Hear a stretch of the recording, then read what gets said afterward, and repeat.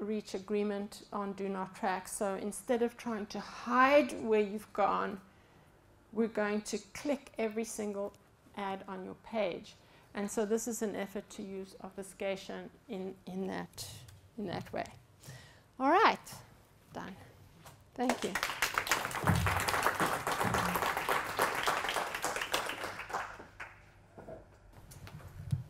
Hello, my name is Stefan Schmoll from Devriware, and I have a question, two questions for you, Helen. If I got you well, you have, amongst others, clearly explained that privacy is, and its possible disruptions are widely depending on the context and involve the parties, and including some social parameters and also some sociological parameters. My question is the following: to what extent do you believe that the law could or should rule privacy protection? That's my first question. And the second is, how far do you think that education could or should do the job? I'm just gonna make the obvious answer, which I think both. No, but I'll tell you, the law has a really important role to play, and I know there's a big debate between the US and Europe about how to do it. I like this, but one aspect of the US law that I like is the fact that it's sectoral, and so there has been an effort to develop privacy rules that apply in education, in the financial, and so forth. Unfortunately, they haven't done a very good job, and when we look at FERPA, which is the education, it's ancient and it can't handle most of the challenge that we confront today.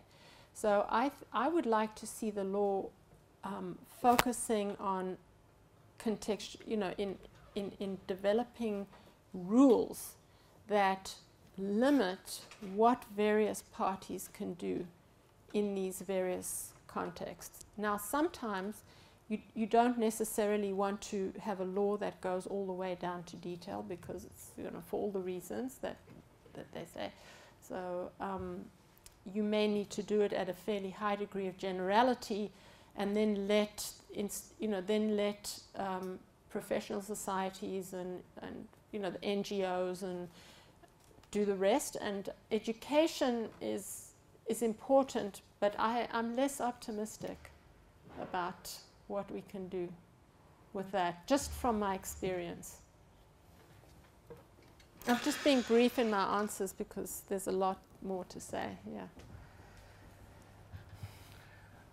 Hello, I'm Antonio Casilli, and my question, if I got what you said right, and if I wrote it down right in my live tweeting, you said that information does not belong to you. And you also said this is something that does not ensue, doesn't follow from contextual integrity. This is something you were saying, like your stance, right? Now, the question is, we've been reading, like many other, me and others, what, for instance, Jaron Lanier has been saying in his book, To Whom Belongs the Future. I think that I got the title wrong, but anyway, he says basically that given the fact that civil rights were not efficient in protecting our privacy, what about using commercial rights?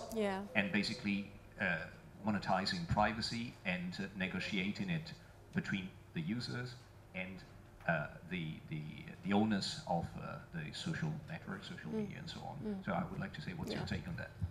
Okay, I'm going to be very extreme here. I think it's a terrible idea. So I know you were just talking about Jaron Lanier, but I'll just give you, first of all, I want people, when they say that, like sell your privacy, let's have a marketplace for privacy, that's already a mistake. What they should say is marketplace in information about people, which let's call it personal information. That's number one. Number two, the idea that ownership I mean, there's so many reasons, but here's the second reason, and I'm going to stop there.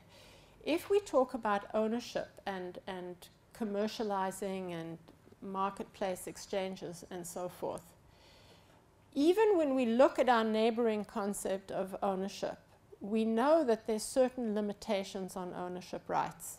You know, if you own a piece of land and they discover valuable minerals, then actually they don't belong to you. And then if someone wants to walk through your land, blah, blah, blah, you don't have all these rights. And we develop these qualifications based on some kind of social utility. And so the problem here is that even intellectual property is not an absolute right. There are always going to be these qualifications. And so by what the attempt is to say, look, maybe we understand property better than we understand privacy. Let's use this model to understand privacy. My pushback is we're still going to hit those roadblocks even if we employ the property regime. Maybe you're going to get like the hardcore commercial entities to travel a long part of the way, but as soon as they don't like what you say, they're going to create an exception. So I just don't think we're going to get anywhere with that.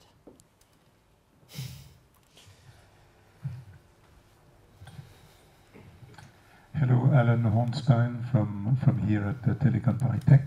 One comment and one question. The comment deals with your remark on court records. Mm-hmm. I suspect the Spanish reaction would be very much what you would find in France, and in part because it would this publication and the ease of publication could bias any future appeals procedures or things like that. And there might be a question of saying, well, if it's court records from such and such a period, it could be online in that respect.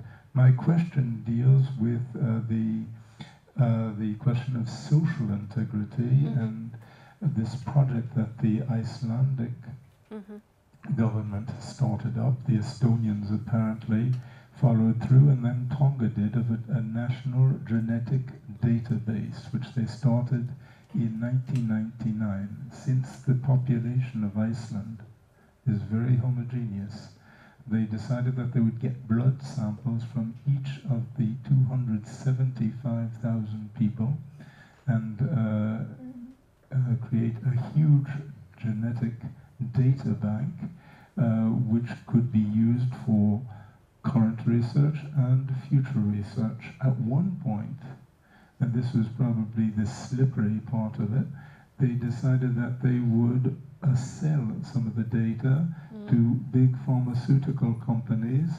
who agreed to release free information about wonderful new cures to people who were in the database. The only way you could avoid this was opting out, in which case the data would be there still, but it would be hidden very much as with the picture that you showed before.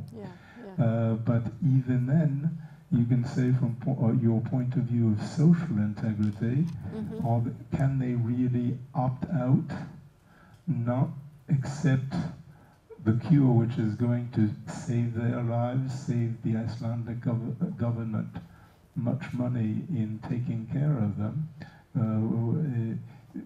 The question is not as easy as that, and apparently in Icelandic courts, they're going back over the whole question.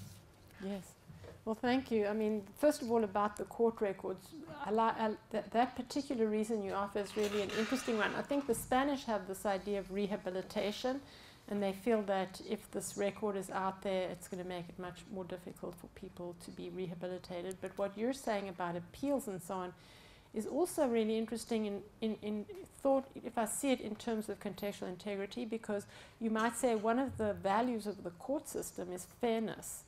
And if you can show that a practice of information flow is going to limit the achievement, the attainment of fairness in a court system, then this is problematic, and maybe you want to avoid that. So, I mean, But in terms of decode, you know, first of all, I remember saying something about this at a talk I gave, and someone came up to me afterwards from Iceland and said, "You've got it all wrong." And so now I'm a little bit nervous to talk about it. But at the time I said, you know, I can understand why people in Iceland wouldn't mind that, because they have a public health system. In the US, it's terrifying because you can lose your health insurance on the basis of pre-existing. And that's why I think things can differ from state to state, because the consequences of this information flow. Then someone came up to me and said, oh, many people in Iceland think this is a terrible idea despite the fact, blah, blah, blah. So I don't want to, again, I'm not going to say, oh, genetic information is so personal, it's not up for grabs, but I'm going to encourage us to think through the flow of this genetic information according to all the parameters, so that we can come up with certain rules that, you know, do what they're supposed to do. Anyway, thank you for your comment. Thank you very much, Helen. Maybe we'll have another series of questions after the talk of Brigham Dalglish. So we're going to listen to Brigham now. Okay, so